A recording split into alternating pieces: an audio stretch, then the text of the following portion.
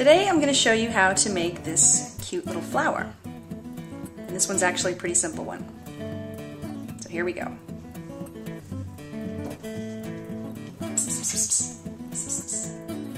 Alright, for the first step, you're going to take your entire string and you're going to lay it between your index and middle finger. And then you're going to pull it around the both of them like this. Next step, you're going to twist this loop and put it back over top of your index and middle finger. So you have it like this.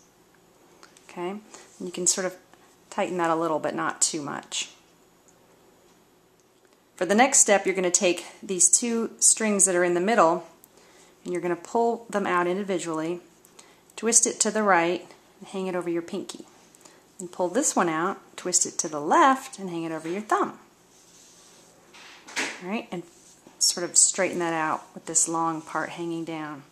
The last step, you're just going to take this string that's behind these two fingers and pull it over the top. That's going to make the center part of the flower.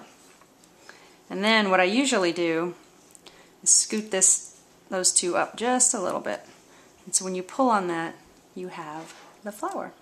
Alright, let me show you one more time more quickly. So you lay that in the center, pull it over the top, twist it to the right, and put those two fingers back through the hole. Pull this string out, twist it to the right over your pinky, pull this string out, twist it to your left over your thumb.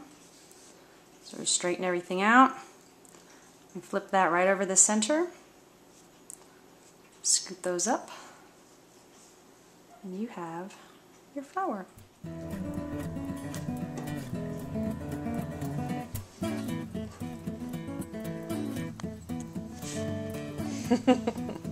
Come and get it. Come on.